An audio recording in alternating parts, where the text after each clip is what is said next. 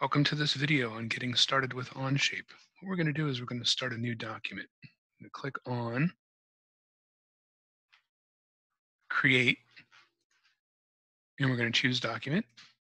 And where it says Untitled Document, we're going to take that out and type over that. Call this First Onshape. And click OK. All right, so now we're in. We'll go ahead and get started. On the front plane. So I'm just going to click on this front plane, and I can either hit the sketch button over here, or I can right click and say new sketch. Either one does the same thing. So we'll make a sketch. It's called sketch one, and I'm not going to hit this green check mark until I'm finished with it.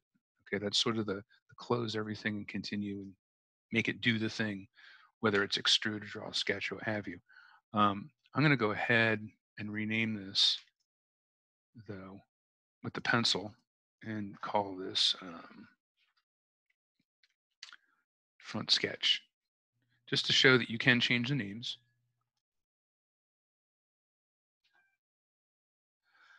I'm going to go ahead and look at that sketch, and it's here, it's active. And I want to, it's not active. I guess I click the green check mark. So I'm just going to draw a rectangle here. And you can see the size dimensions, and I don't care what size it is right now. I'm going to come back and use the dimension tool, which is this one right here. I'm going to make this 2 inches tall, and I'm going to make this 2 inches wide. It's with that tool. I'm going to go ahead and finish the sketch, and I'm going to go back and look at this at the home view. I want to see this in some sort of a 3D kind of a view, because I want to be able to see the preview when I go to extrude this. And again, I can change this, and I'll call this the cube. So you can change the name of your extrusion, and it's going to ask you for a profile. I'm going to click this profile, and it's showing me a 1-inch preview for the depth. I'm going to make it 2 inches. The arrow indicates the direction. I could go in the other direction, have it go back the other way. For this cube, it really doesn't matter. And finish that with the green check mark. At this point, you've gone ahead and drawn a cube. The zoom bar, is that letting me see everything here? I need to make sure that this is saved.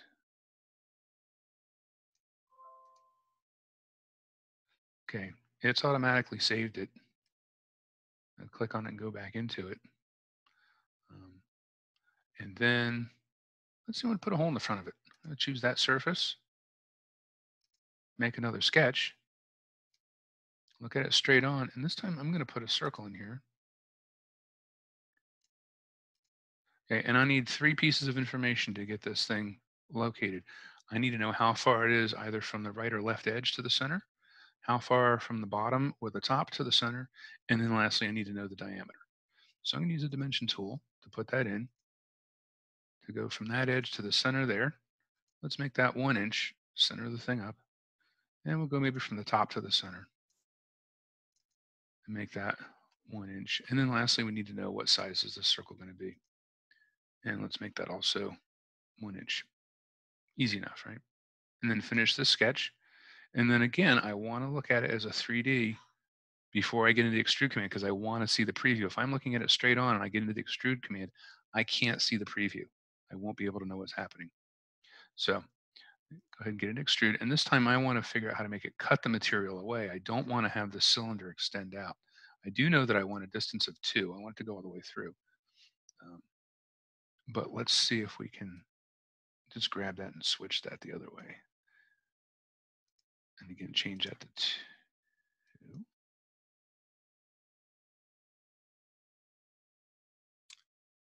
And we're going to remove material instead of add material.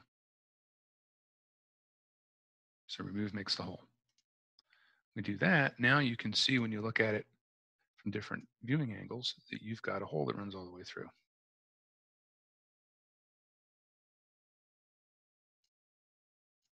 And back to my home original view.